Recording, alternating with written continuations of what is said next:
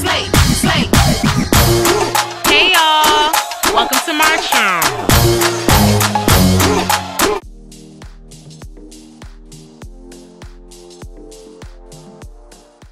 The first thing you're going to do is braid your client's hair straight to the back. I like to do small to medium sized braids. Whatever size you do is honestly going to depend on your client's hair thickness and also the length of their hair. You don't want to do the braids too big because they are going to show underneath the install. It's going to look very bulky. You want to slightly just take some alcohol and just make sure that your client's hairline is clean. You do not have to put this on their hair at all because this is going to dry out their scalp. You just want to clean off around their hairline where the skin area is. You want to make sure you do that so the adhesive and everything can stick correctly.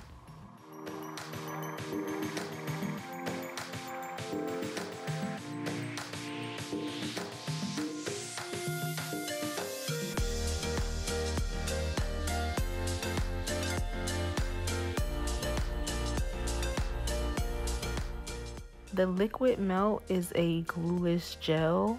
This can be used to lay down baby hair, create ponytails, lay down wigs for a glueless method, just a range of different things. Like, it's a very, very versatile product. And I'm just going to take some of this, comb her edges back, smooth them down as you can see me doing. And then I'm going to put a cap on top of this, add some more of the glueless gel, and then we're going to sit her under the dryer and blow dry it until it's completely dry.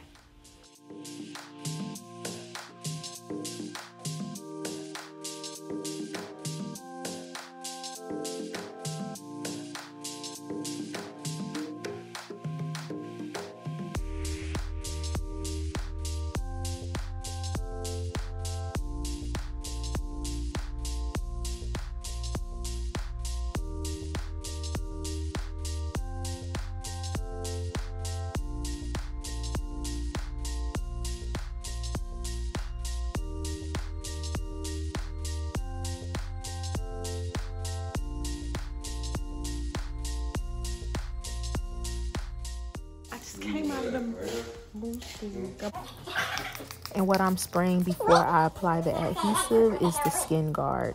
And we are using the Hold Me Down adhesive in the watermelon scent.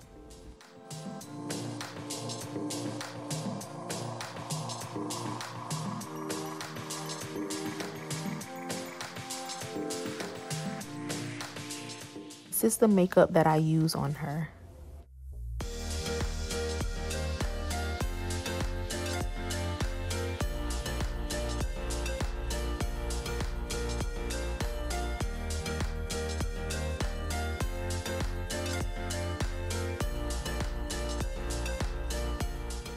After I put the makeup on the lace, I like to go in with a holding spray in the skin guard and spray that inside of the wig as well.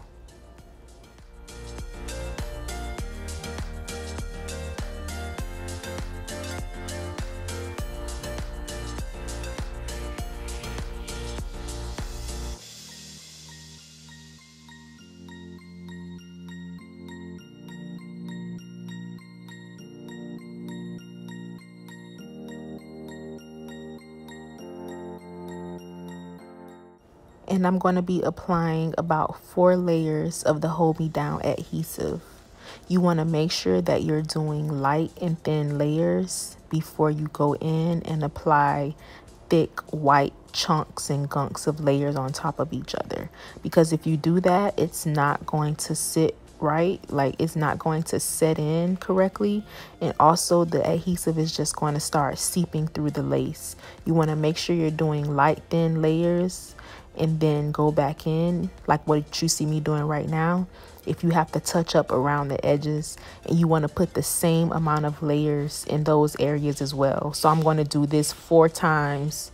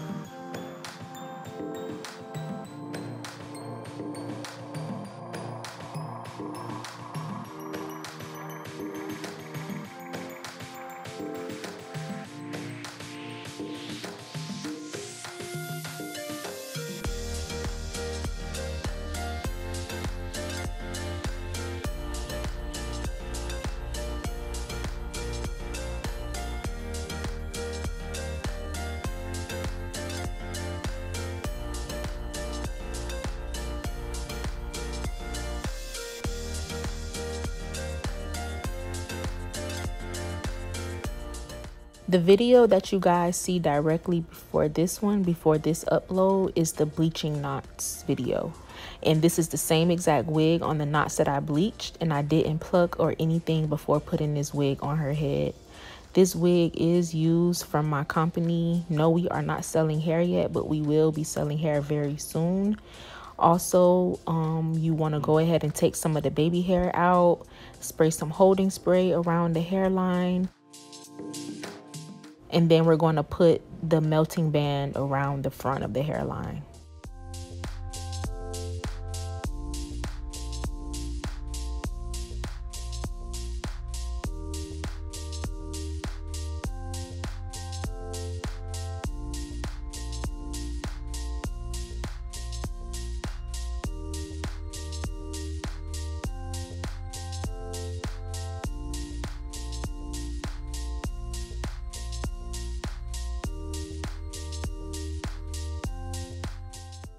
The hot comb that I'm using is from a brand called EAP Heat. I'm not really sure how to pronounce this brand, but I just purchased it offline. I usually only used to use a hot comb that was a stovetop, or you put it in one of those little ovens. But I saw a lot of great reviews about this brand, so I decided to try it out. And honestly, to my surprise, it works really, really good. Despite it being a plug-in hot comb, because a lot of plug-in hot combs really don't get the job done. Like, they don't get hot enough. They just don't do it for me. This one is really, really, really good. So now what I'm doing is going in and plucking in some areas, and you want to make sure that when you're plucking, you're actually taking the hair out of the lace. Like, when you see the roots start to come out, that's how you know you're doing it right. A lot of people have a hard time with plucking, and they don't really know if they're plucking or not. But you just want to go down into the root and just create a method that works for you. One thing that you do not want to do is pluck the lace, but not in the same space. You want to do it in different spots. Go down into the root, pluck, go backwards, create your own little motion, create your own little rhythm, comb, and make sure that you're getting the job done. As you can see, the hairline looks thinner already. This wig was already pre-plucked, so I really didn't have to go in and just do like major plucking, and I'm really not going to do major plucking. I just wanted it to be as natural as possible.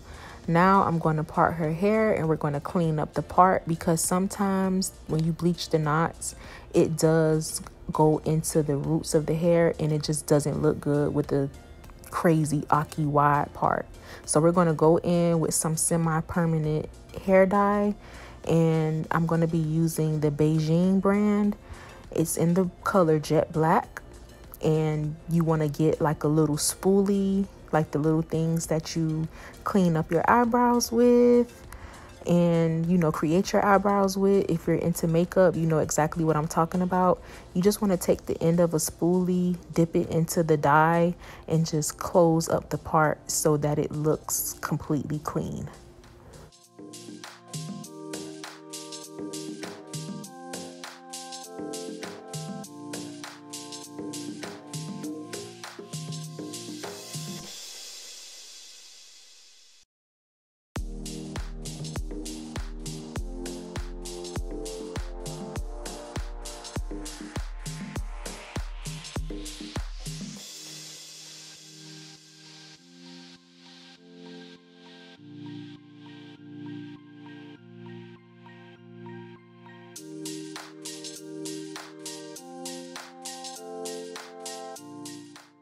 Once you clean up the part, I like to go in with an angled brush, an angled makeup brush, and I'm using the color 228 from Maybelline Fit Me, and just going slightly down the hairline. You do not have to apply a lot of makeup. You do not have to overly cake it on there. Just lightly just tap, tap, tap, and move on to the next step. Now we're going to start to create her baby hair. Baby hair is completely up to you, your preference, your client's preference. Whatever look you're going for, there is no right or wrong. It's just all about your own creative expression.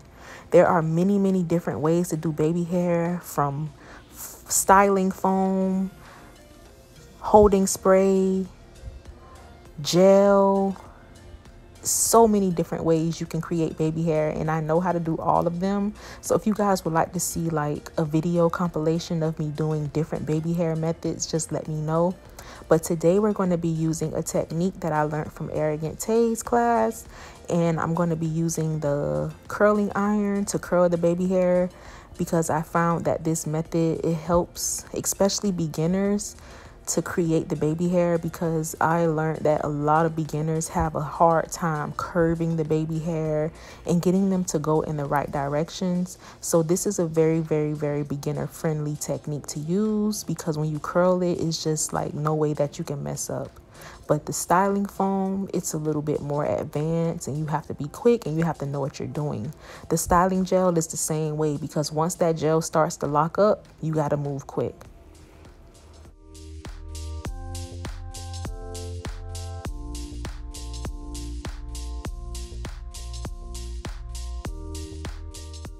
I'm using a little bit of the glueless liquid melt gel to create like that clean, sleek baby hair look.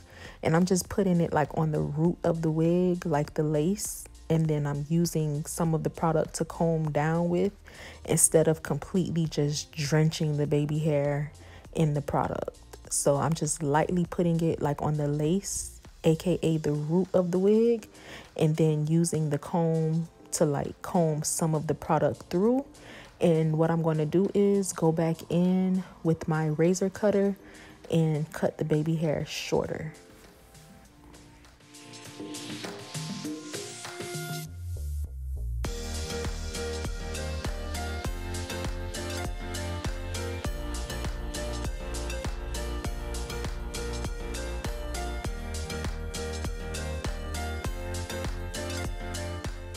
I also like to pluck some of the baby hair out in certain areas, because you really don't want them to be too thick. Honestly, like that's just not cute. So it's just up to you. Like I said, however you want to go for the look, like however you want the baby hair to look, however your client wants them to look, it's just all about a creative expression. I like them to look natural as possible. Like I like to do all of the swirls and curls and the cuteness, but I also don't want them to be too thick. Like you want them to just be thin and clean.